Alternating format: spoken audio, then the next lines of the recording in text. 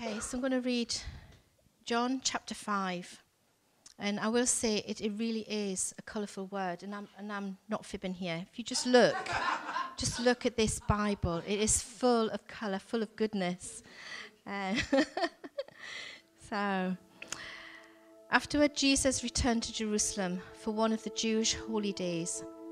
Inside the city, near the sheep gate, was the pool of Bethesda, with 5 covered porches.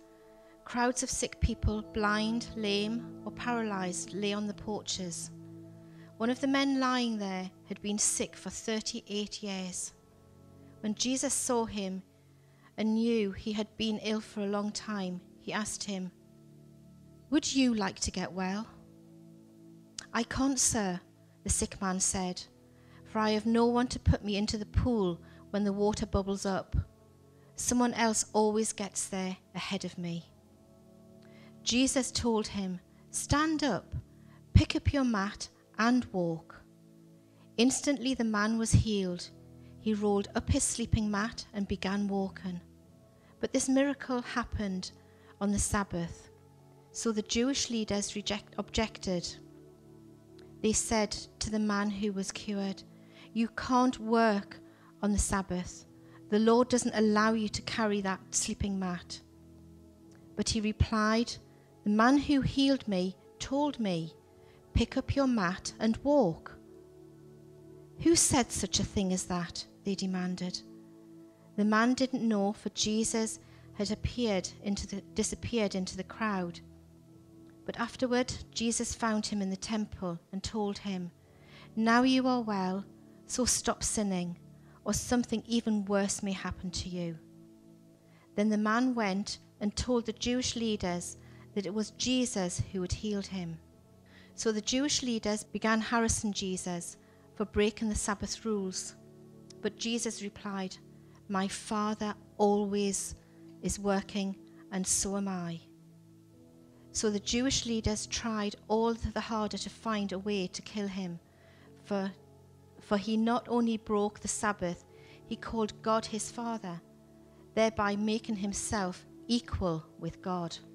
So Jesus explained, "I tell you the truth. The Son can do nothing by himself.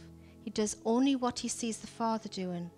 Whatever the Father does, the Son also does. For the Father loves the Son and shows him everything he is doing. In fact, the Father will show him how to do even greater works than healing this man. Then you will truly be astonished. For just as the Father gives life to those who raises from the dead, so the Son gives life to anyone he wants. In addition, the Father judges no one.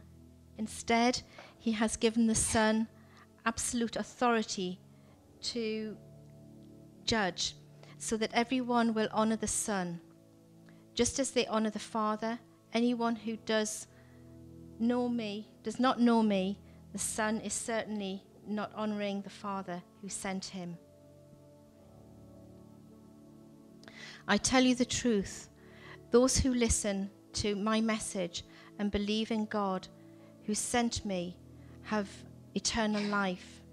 They will never be condemned for their sins, but they have already passed from death into life.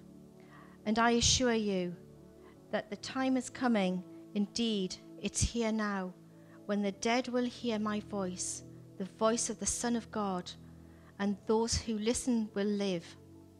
The Father has life in himself, and he has granted the same life-giving power to his Son, and he has given him authority to judge everyone because he is the Son of Man. Don't be surprised. Indeed, the time is coming when all the dead in their graves will hear the voice of God's Son, and they will rise again. Those who have done good will rise to experience eternal life, and those who have continued in evil will rise to experience judgment. I can do nothing on my own. I judge as God tells me. Therefore, my judgment is just because I carry out the will of the one who sent me, not my own will. If I were to testify on my own behalf, my testimony would not be valid. but someone else is also testifying about me, and I assure you that everything he says about me is true. In fact, you sent investigators to listen to John the Baptist, and his testimony about me was true.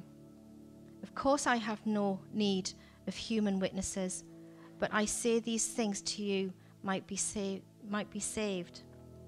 John was like a burning and shining lamp, and you were excited for a while about this message. But I have a greater witness than John. My teachings and my miracles. The Father gave me those works to accomplish, and they prove that he sent me. And the Father who sent me has testified about me himself. You have never heard his voice or even seen his face to face, and you do not have his message in your hearts, because you do not believe me, the one he sent to you. You search the scriptures because you think they give you eternal life, but the scriptures point to me, yet you refuse to come to me to receive this life. Your approval means nothing to me. Because I know you don't have God's love within you, for I come to you in my Father's name, and you have rejected me. Yes, if others come in their own name, you have gladly welcomed them. No wonder you can't believe, for you gladly honor each other, but you don't care about the honor that comes from the one who alone is God. Yes, it isn't I who accuse you before the Father. Moses will accuse you. Yes, Moses, in whom you put your hopes. If you really believed Moses, you would believe me, because he wrote about me. But since you don't believe what he wrote, how will you believe what I say?